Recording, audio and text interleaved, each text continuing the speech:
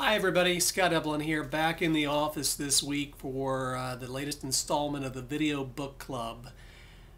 This week I want to take a little bit of a different turn with a book. It's a book that I finished reading a couple of weeks ago. It's called The Good Soldiers by David Finkel.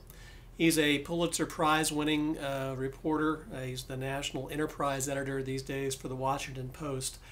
And The Good Soldiers is about the story of Army Battalion 2-16, nicknamed the Rangers, who played a critical role in the surge in Iraq, in Baghdad in 2007 and 2008.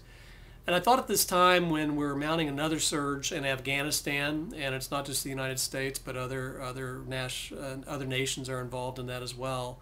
I was in Britain last fall, and the Afghanistan situation is a very real concern in Britain.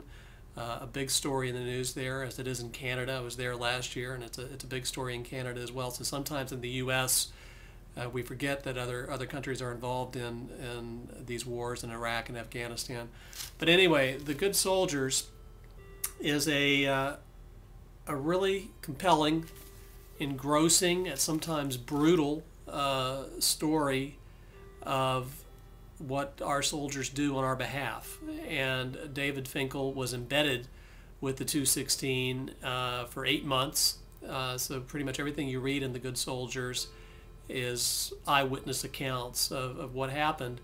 And you realize, just how difficult it is for our troops from whatever nation who represent us and are acting on our behalf to do what they do. You also realize what an amazing leadership challenge it would be, and that it is, to lead troops in very, very tough situations. The Good Soldiers focuses on Colonel K. I won't mispronounce his last name, but his nickname is Colonel K, or the Cause, some folks call him.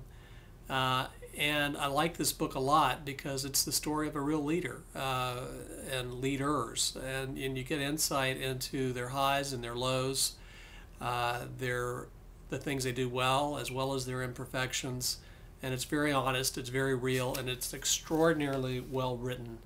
So, when we read these headlines in the newspaper, at this point we've read them for so long now that most of us probably skip over them.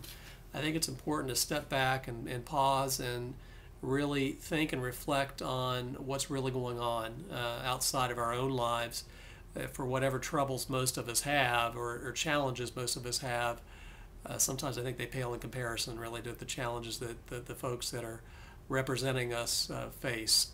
So I recommend this book to you, The Good Soldiers.